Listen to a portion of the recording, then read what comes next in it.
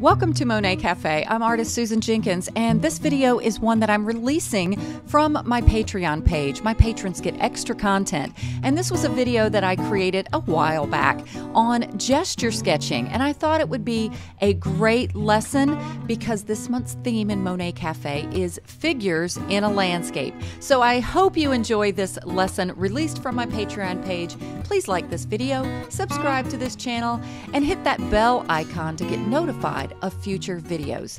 And also a quick shout out to my actual patrons. They're the ones with their $5 a month support contribution that keep these free videos coming to people literally all over the world. God bless you, patrons. If you'd like to become a patron, you can do so at patreon.com/Susan Jenkins. Hello, patrons, and welcome to this week's homework assignment, which is gesture sketching or gesture drawing. I'm going to explain a little bit about it and give you the details. Now, the definition of gesture drawing is drawings that are done very quickly and are meant to show movement or the position of a figure. These are for planning purposes and not meant to be finished artworks. Now, in our case, we're not really in a planning purpose, but the point of this is to develop your ability to create a lively stroke to your artwork. Have you ever seen painters that just do that? Their strokes just seem so full of life, and this can be accomplished by doing lots of these little gesture drawings, and it doesn't have to be with a human form,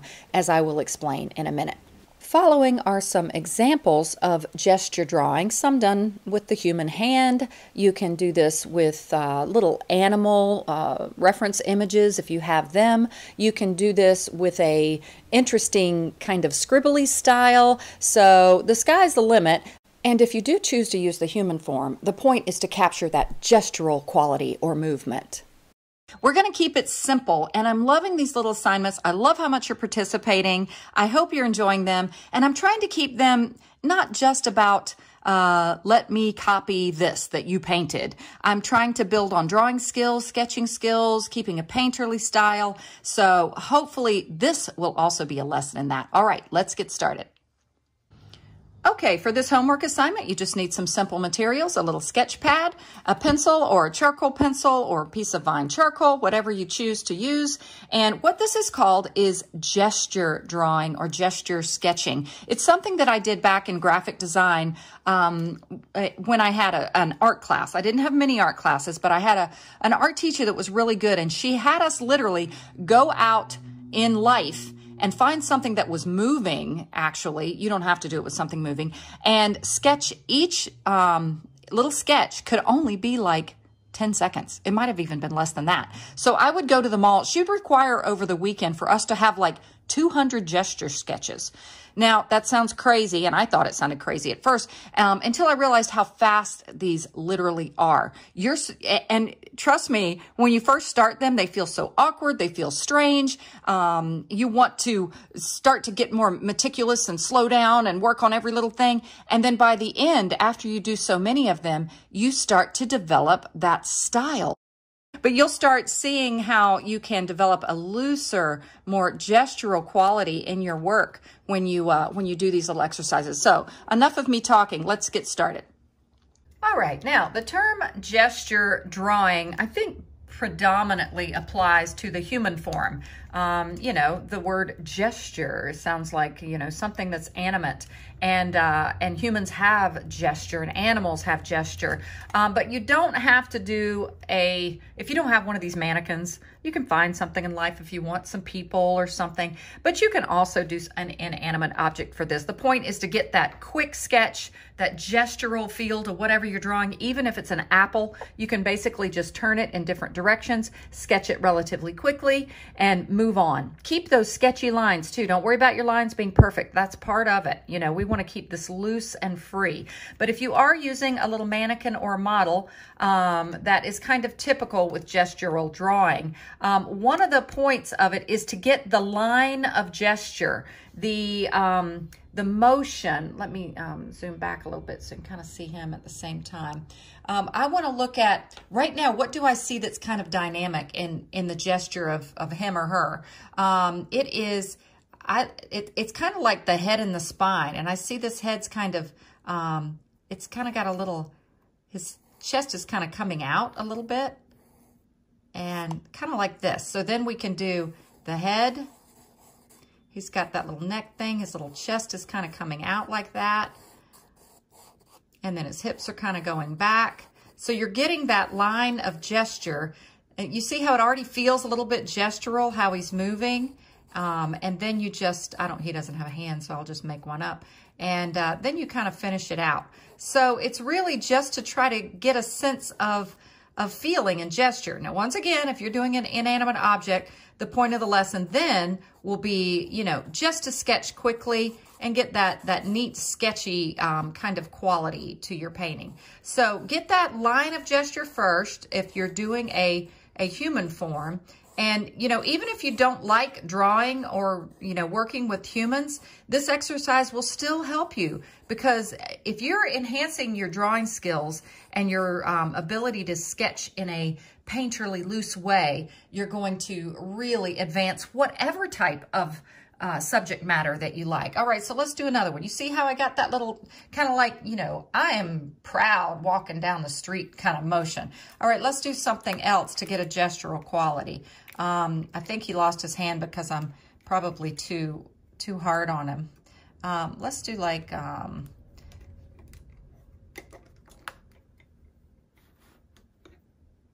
something like that. Okay, so the line of gesture for something like that would be this, kind of like I said, I kind of think about the spine. He's kind of hunched over, and then he's got a leg that's kind of coming out and down here. So we've got the head. The line of gesture really does seem to help. We've got the body here.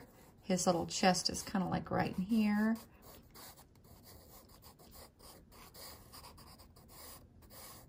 And again, I read something that said 45 seconds on these, and I think you can, I'm not taking 45 seconds to do these. You can do them faster than that. But it'll really help you to loosen up and to learn to paint with more expression, or paint and draw with more expression.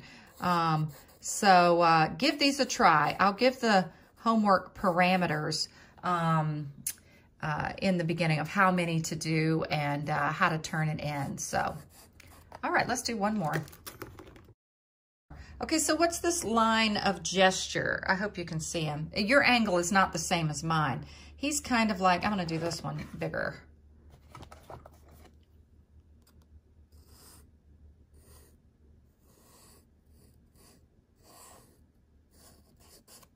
Okay, so we've got head.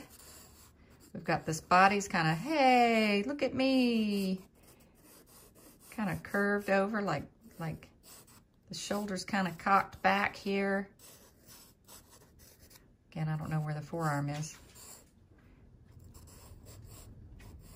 Hips are, it's got kind of an S-shaped curve to this guy. Hips are kind of curved. I didn't quite get this one.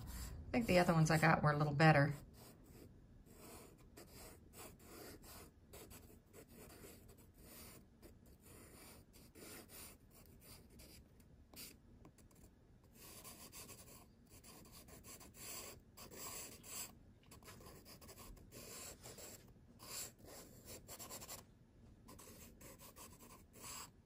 And these do not have to be that proportionate or anything. It's just to start working more quickly and with more feeling. I think that's the neat thing about gesture drawing. His shoulder was up a little higher. That's what I'm missing there. He's like got his shoulder cocked up there. All right, so get that line of gesture, work quickly, and have fun with these. This is not supposed to be anything where you're like, oh, my work has to be so perfect. It's about fun and loosening up. All right. Following, I'm going to give some examples of other things that you can do for gesture drawings. They don't have to be people. Now, I did a little gesture sketching with some cows the other day. The cows that are in my backyard by my by the pasture in my backyard.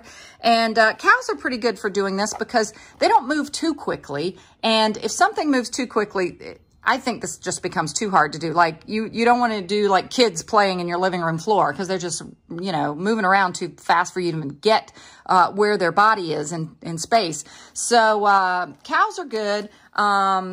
like I said, in my class, I used to go to the mall and sit and just sketch people as they were ordering something or sitting down reading a book, you know, or whatever. And so I just sketched in some of the cows. And again, it feels kind of weird when you first start doing this, but it gets better the more that you do it. Now, before we get to the inanimate objects, I did do a few more of these, and I actually did these incorrectly in my book. If you notice, one thing I'm not doing in these, I forgot about doing that first gesture mark. Like I said, almost like the spine, like you saw me do at the beginning. And while, you know, these were okay, I didn't quite have that gestural feel as the ones you saw closer to the beginning of the video. So if you do choose to use one of these mannequins or a real life person, then be sure to try to get that gestural stroke to get started with. It really does make a difference. Now, I will give the instructions as to the specifics of the homework in the description of this Patreon post. So as always, it's over the weekend. You can turn in your homework on Monday in the Google album, and it's okay if you don't get it turned in on Monday. I know some of us have crazy lives, so just do it as soon as you can. And I will be awarding, we're going to start doing it at the end of every month. I may announce it at the beginning of the next month, but an award, and it does have to do with participation. So if you are participating in the homework and in general, it does increase your chances for winning the prize at the end of each month. Now here's an example of an inanimate object, obviously an apple. Basically just turn it, just keep turning it. Now it's your option if you want to choose to add color to it, you can do that. I just used some new pastels for this. You might get extra credit or extra bonus points. Now I just did a cup, I just did a couple of these. So same idea, you can, if you don't feel like doing people or you just really don't like doing the human form, that's totally up to you. All right guys, look for the specifics in the Patreon post. Have fun over the weekend, and I look forward to seeing all of your beautiful sketches in our Google album. Happy painting! I hope you enjoyed this release of some of my Patreon-only content, and it's an example of some of the extra content you get when you become a patron. Oh, and I have some awesome fun videos on the way here in Monet Cafe, so stay tuned, please subscribe, and as always, God bless and happy painting.